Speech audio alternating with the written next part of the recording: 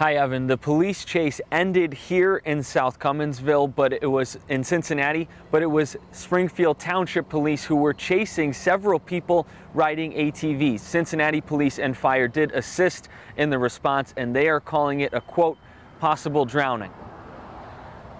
This was the scene around 6:15 Sunday afternoon, a single four-wheeler being towed from Mill Creek Road. Cincinnati police on scene say Springfield Township Police initiated the pursuit. The CPD officer says pursuing ATVs is not something Cincinnati police typically do.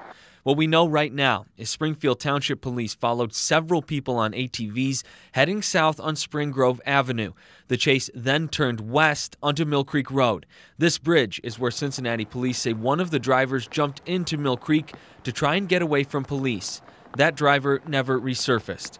Cincinnati Police and Fire assisted Springfield Township Police with the search for that driver. The Cincinnati Fire Department described it as a reported drowning. What we are still trying to find out is where exactly the pursuit began and what circumstances led police to continue the chase. Mill Creek Road is about a 5-mile drive from Springfield Township. Police have also not provided any information about the other ATV drivers. Police and fire crews did not find that other ATV driver, and his body was not recovered from the river.